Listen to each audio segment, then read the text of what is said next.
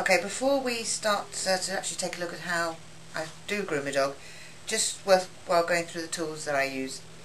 And the first and most importantly are the thinning scissors. As you can see, they're straight on one side, and then the other side has teeth in it. And what that does is it enables you to remove the coat without having straight lines, which is the key thing. You're looking to make it look as natural as possible. Then we come on to the straights, which do have straight lines, and I tend to use mostly around the feet, and they're quite long, but as you'll see, what it means is that you can get some very quick and effective cuts without having to just sort of, on a short scissor, wouldn't be able to do that. The short ones I use for ears. The benefit is that they've got these rounded ends, so that when I'm going in towards the ears, there's no danger of me going in and pushing into the dog's ear, so it makes that a little bit safer.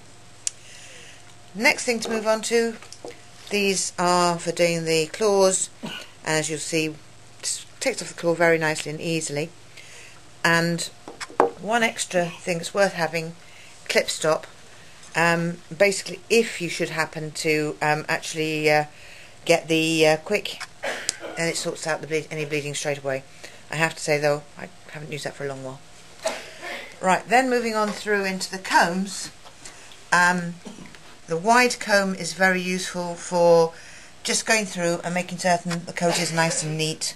And sometimes, if you do happen to get a knot, it's very, very useful to help pull out the knots, because you've got wide teeth, so you can actually get the teeth in and pull little bits of coat out of the way.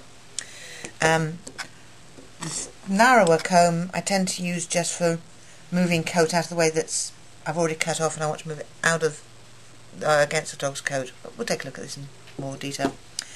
Pin brush basically is a much bigger version of that comb, so it goes through on the long coat just to help clear it out, and very good. Interesting what you actually call these. I used to call them finger stools. Some people, or found on the internet, them called as finger slips. But basically, they're used for basically what people use for counting money, and I use them for hand stripping on the ears. And then the final thing, clippers, which I use for the neck, and this was a horse one, as you can see from the name of it, and I don't actually know blade numbers or anything.